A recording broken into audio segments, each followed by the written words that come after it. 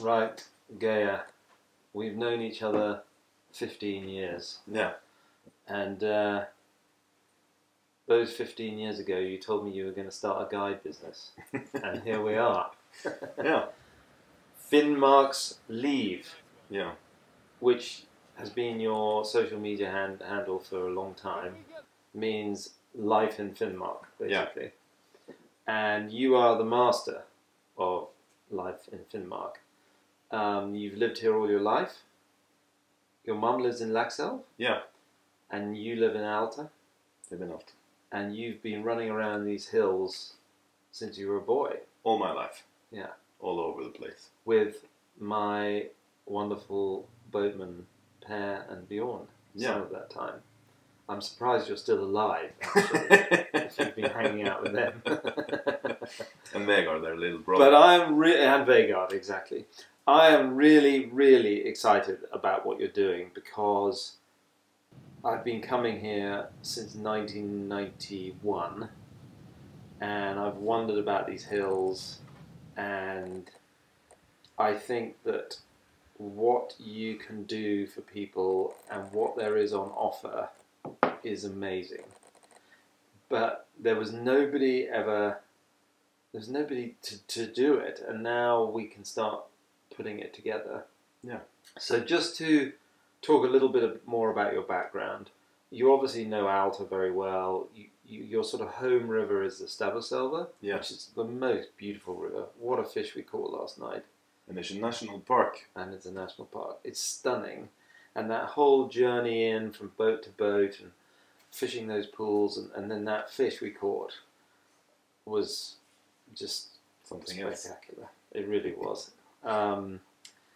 We just need to remember to tell people they've got to have some felt or serious studs. Yeah. Because some of those rocks were really slippery. But so that's like your home river, where you are a river warden as well. Yeah. So you're in the team there. You also know Lakselv well. Well, there's many rivers you know well, but you also have a hunting background. Yeah. You're big into dogs. We have two German short-haired pointers. Right.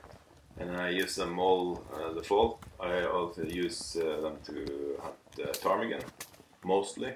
Yeah. And also caper cayley. Okay. Yeah, black rose. Yeah.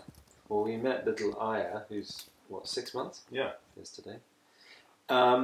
So the concept is to take people, and we're going to break this video into various sections, but to take people to enjoy what Finmark has to offer, which is why it is Finmarksliv. Yeah. Life in Finmark, basically. Yeah. And life in Finmark, in my opinion, is just fantastic, especially when it comes to what the fishing and shooting opportunities are. And we're going to run through those. What else do we need to know about you? When we started talking about this,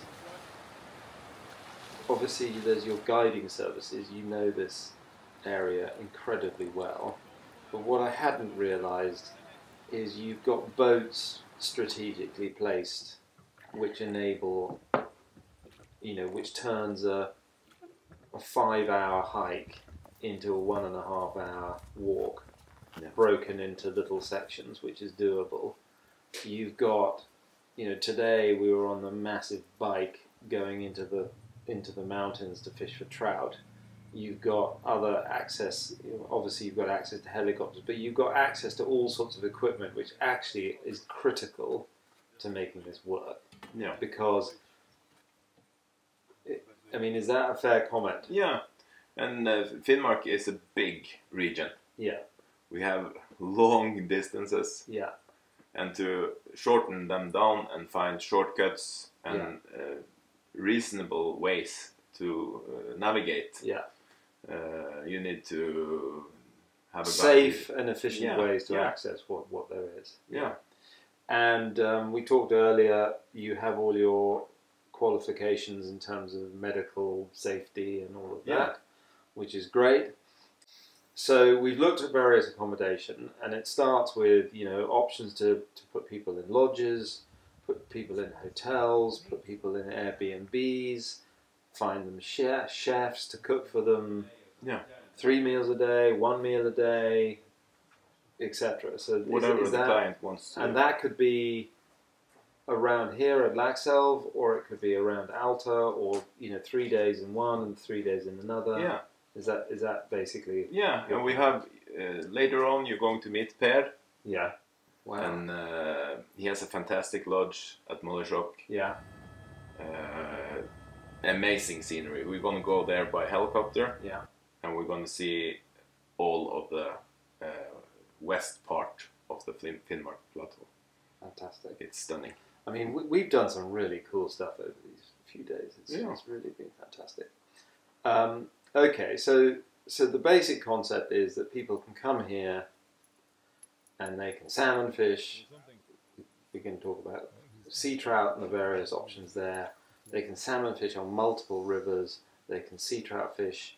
We'll get to that. They can go trout fishing. They can catch maybe Arctic char.